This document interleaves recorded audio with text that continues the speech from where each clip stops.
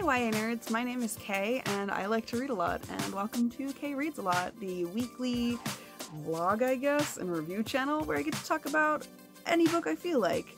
You may notice we have a different background today. It's because I rearranged my room completely, and the door that I had behind me before is now blocked by a bunch of stuff. So it is now manga, which I actually feel a little bit better about, I guess.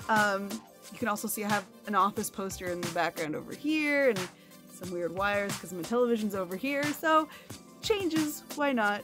You know, it's a book review channel. I guess I should have books behind me, but you can also see how much of a nerd I am, so. Anyway, sorry for the long hiatus, the long unexplained hiatus. October got really stressful, and then the election happened, and I just didn't feel like doing this. So, I also just got a third job. My life is crazy. My life is crazy, guys. So anyway, because this week is Trans Awareness Week, and when I post this video, the day after that, it will be Trans Day of Remembrance, I want to talk about a trans book. So this week, I want to talk about If I Was Your Girl by Meredith Russo. I've reviewed Meredith Russo's other book, Birthday, which was so good and I loved it. I actually own that book. It's on my bookcase over there. I own that book. I loved that book. And I really enjoyed this one too, although if I had to pick between the two of them, I think Birthday is my favorite, but we'll talk about that. We'll get to it. But anyway, let's talk about this one. So, If I Was Your Girl was published May 3rd in 2016, which was not that long ago. And the really interesting thing about this book is that it's the first YA book that has ever had a trans person on the cover.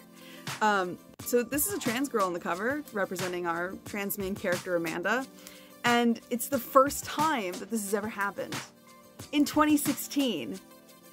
Can you believe that? That's crazy to me. And if you can hear some noises in the background, it's because my cat has decided to go crazy at right this moment. So good.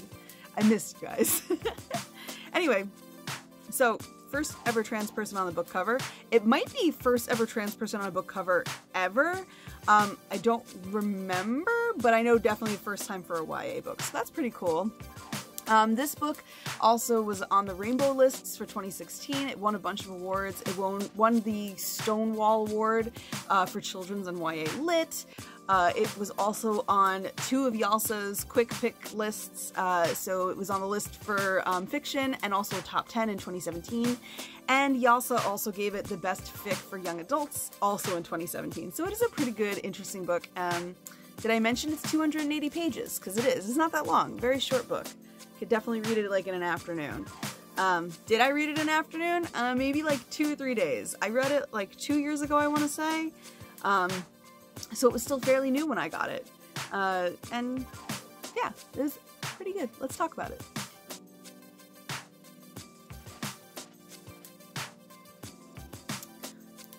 If I Was Your Girl is a story about Amanda Hardy. Amanda is a trans girl, and at the beginning of the story, she kind of alludes to an incident that's happened. You don't really know the whole detail about it until the middle, towards the end, kind of, where something happened to her at her hometown, and she can no longer go to school there. So, instead of suffering in her hometown, she moves in with her father, who I'm pretty sure is estranged from her mother and her, that divorced, something like that. It was a while that I've read it. And she starts at a new school. At this new school, she presents as Amanda. She goes by Amanda. They never say in the book, the author, Meredith Russo, never says in the book, you know, anything about her transition, which I think is a good choice. But at this point in the story, we can kind of assume that Amanda's gone through a lot of the steps for transition. She passes as a girl, which is like a weird thing to say, I guess. But because of that, she starts making relationships with people, she gets a boyfriend, and she has to kind of make the decision, do I tell these people about my identity, or do I keep it a secret? And if I fall in love with this boy, at some point, am I going to have to reveal that I'm trans? It's a really realistic story. It's a coming-of-age story. It's also a coming-out story, because, you know, at some point eventually, if that's the plot of the story, you know it's gonna happen. At some point in the story, she has to come to terms with the fact that she has to tell people who she is, or deal with the consequences of people not knowing her, or she has to tell people who she is and then deal with the consequences of that action as well. So the book itself is a very interesting subject, and a subject that a lot of people have had experience with. The fact that Meredith Russo herself is trans and can therefore write from her own experiences, although she does admit, there's a afterword where she does admit that she and Amanda have not shared the same experiences, which, like, good for Meredith Russo, because Amanda goes through some harrowing things. The story is coming from a place of understanding and a place of love, and also, you know, a place of experience. A lot of trans people go through exactly what Amanda has gone through in this book. So this book's really important. I'm glad it's won all the awards that it has, especially the Stonewall Award, which is so prestigious. And, you know, it's a story that is important to be told. And that's also why I wanted to do it for Trans Awareness Week. So that's why we're talking about it today.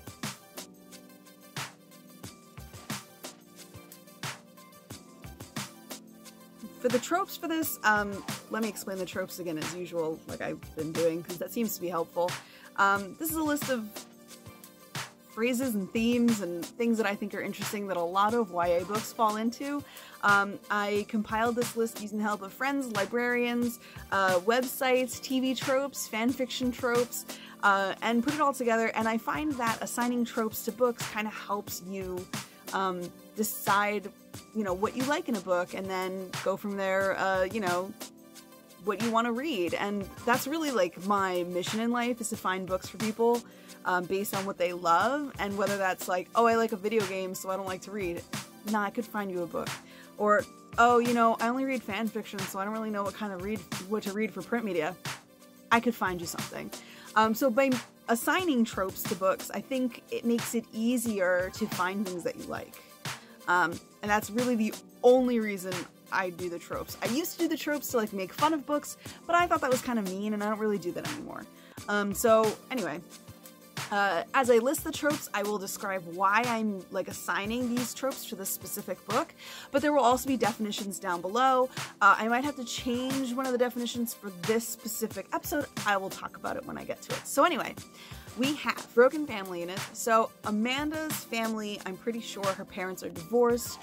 She's living with her father during the book, as opposed to living with, you know, more than one parent. When I say broken family units, I don't mean that in like a negative way. I just mean that, you know, families are, the families in these stories have been split apart for whatever reason. And that's true of this book. We also have Clueless Adults. Unfortunately, her father kind of doesn't really know how to help her or what to do for her, and it causes like a lot of issues and drama in the book. We also have Masquerade. This is the trope I want to kind of change the definition of, specifically for this book, because we are talking about a trans main character. I don't want it to seem, because like the definition for this is like characters pretending to be something they're not. I don't agree with that definition specifically for this book. I do think, however, in terms of Masquerade, we can say like characters hiding a very big, deep, secret part of themselves in order to, you know, protect themselves and keep themselves safe from other characters around them. I still think that if I change the definition to that, Masquerade still kind of fits in for this, because Amanda is technically tucking this bit of herself away. It is because she's afraid of getting the crap beat out of her, because it's happened to her before, which is upsetting. But also, like, it's an experience that a lot of trans people have gone through. So for this, I'm gonna say Masquerade for the tropes. However, it's not that she's pretending to be something she's not. Amanda is a girl. She's just hiding that she's a trans girl, which I totally understand. Anyway, the next one's New Kid. Amanda's the new kid in school. Things happen when you're the new kid in school, you know. The trope kind of applies when, like, you're new, and so you have to like get reintroduced to school. You have to worry about finding friends. Where am I going to eat lunch? It falls all into that kind of thing for that trope. We also have Wrecking Ball endings. The ending of this book killed me when I read it. I get so empathetic towards characters and then things happen to them and then I'm upset. So that happened in this book, no spoiler. There is a happy ending in this book, so it's not like a sad ending, Wrecking Ball endings, but it is like an ending that was like, oh, my body, my soul. So, and we also have youths in danger. Unfortunately, the world that we live in, and even the world that we lived in 2016, it was not safe to be out and trans and out rather, or just out in general, you know, with regards to any kind of queer identity. If someone found out that you were trans, there was a big likelihood that you would be murdered. And Amanda has to deal with this fact of her existence and her identity throughout the book. She alludes to a lot of instances in her past before she transferred schools throughout the book, and so that's why this trope really applies to her, because her entire existence puts her, unfortunately, in danger. And that is, sadly, the experience that a lot of trans people have. A lot of gay people too, but in this instance, we're just talking about trans people. And now my cat's hissing at the other cats. Today is a good video. Very good video. So that's it for the tropes. If you want to talk about any of them, feel free to leave a comment below. If you have a recommendation for any tropes that I might have missed, or anything else you want to like talk about with regards to that, let me know and we can chat. I'm not super great at keeping up with the comments, but I'm trying.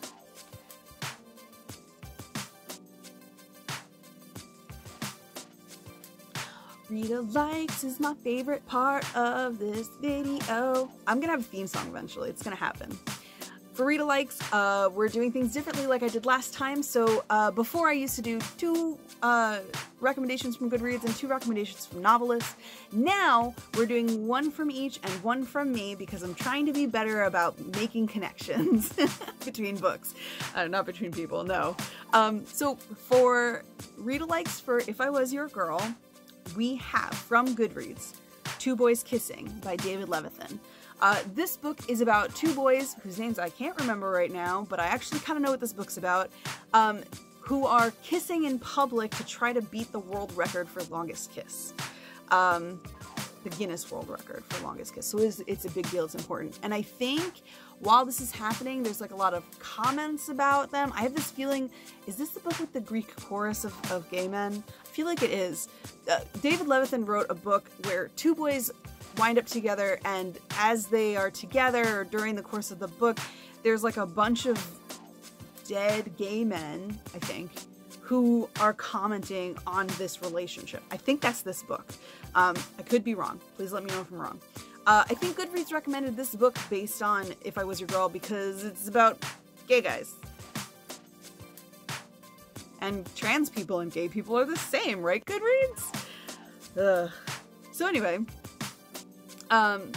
it's about coming out as well, because I'm sure like one of the characters in Two Boys Kissing isn't exactly out, and now he asks me to do this kissing thing with the other boy, whatever. You see my disdain for Goodreads. Sorry. The other book from novelist is Symptoms of Being a Human by Jeff Garvin. I actually read this book, but unfortunately for myself and also you guys, I don't remember anything about this book, and that is weird because I'm the type of person, I read something, it's in here forever, and I could like tell you the plot, I can tell you anything you want to know about it, but this book I cannot remember. So sorry, Jeff Garvin. But this book is about a non-binary main character whose name is Riley, and they decide that they want to start dressing more androgynously, and they start a blog where they start posting a bunch of things about their experience as a trans non-binary person. And because of this, there's some issues that happen at school, I'm pretty sure. I don't remember that at all. So they have all these issues. I think they wind up getting bullied or something like that, and it takes a turn and they have to kind of like figure it out. I think this book is a better recommendation based off If I Was Your Girl, because it is about like coming out, discovery, you know, being your true self, dressing in the clothes that fit your gender, which is something Amanda and Riley both go through. It's also about trans issues because non-binary issues are trans issues. A A lot of people want to argue about that, but in my opinion, very similar issues, if not almost the same issues. Riley also has to deal with like socially transitioning. So in my opinion, Symptoms of Being a Human is like the book that comes before If I Was Your Girl. Whereas like Symptoms of Being a Human, Riley's still trying to figure themselves out. They're still trying to, you know, decide what their gender expression is. And, you know, decide how they want to present themselves to the world. Whereas Amanda is already there. So I think that recommendation is really good. And from me, I'm going to recommend a book I'm actually currently reading. That book is called Full Disclosure, and it's by Cameron Garrett. Yeah, Cameron Garrett. And I love the way Cameron spells her name. First of all, I just want to say that and get that out of the way. It's C-A-M-R-Y-N. Love it. I don't know why. Anyway. Full Disclosure is not about trans issues. It's not about a trans girl or a trans boy. It's not about transitioning. It's not about coming out. It is, however, about a young woman who has HIV. She was born with it, and she has to decide, her name's Simone, she has to decide when she gets into a relationship with a cute young boy, that sounds weird, with a cute young man who's her age, if she wants to tell him that she's HIV positive. Why do I think this book is kind of like If I Was Your Girl? It has nothing to do with disease. It has everything to do with the fact that Simone and Amanda both start dating boys and then have to decide how much of themselves they want to share with that boy. That's why they make me think of each other. They're also both told in the first perspective, first person point of view. So I think that they relate to that. The writing in both of them are also very similar. You also find out in If I Was Your Girl that there was another queer character in that story. I won't tell you who. And so, you know, Full Disclosure has a wide, diverse cast of queer characters in it. I feel like If I Was Your Girl walked so that Full Disclosure could run, because I've never seen so many queer characters in a cast book before. So that's why I would recommend this book to someone who liked If I Was Your Girl. It doesn't have any trans people in it, however, or at least none that I'm 150 pages in, so like I'm not done with it yet. I'm halfway through.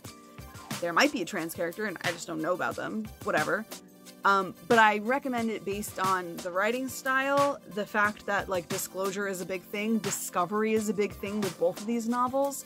And that's why I feel like if you like If I Was Your Girl, you'd also like Full Disclosure.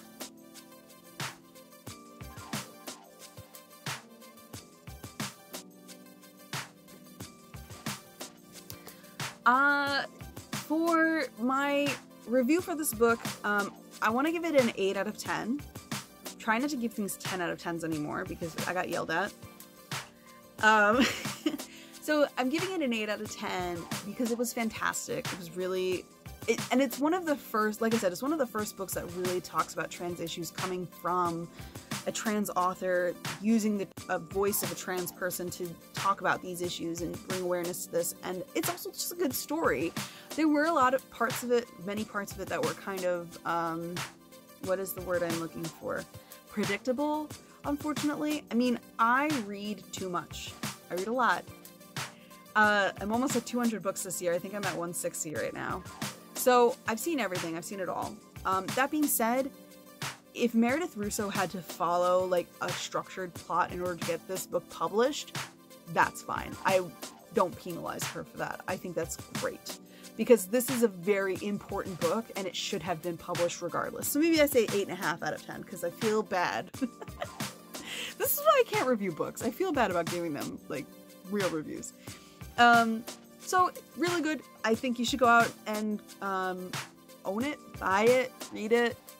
Like I said, it's a really important book and a great read, I think, for Trans Awareness Week. If you don't know anything about trans people, it's a good book to start with. It's a good jumping off point, and you might learn something about your fellow human. So that's all I have to say about this. Sorry this video is so long. I'm so chatty lately. Oh my goodness. And I guess I will see you guys next week. If you want to recommend me anything, feel free to comment below, or you can follow me on Instagram. where I post sometimes about books that I'm not going to talk about here. And you can always, like I said, send me a recommendation if you feel like it, and maybe I'll add it to the TBR, maybe I won't. But anyway, peace out, YA nerds.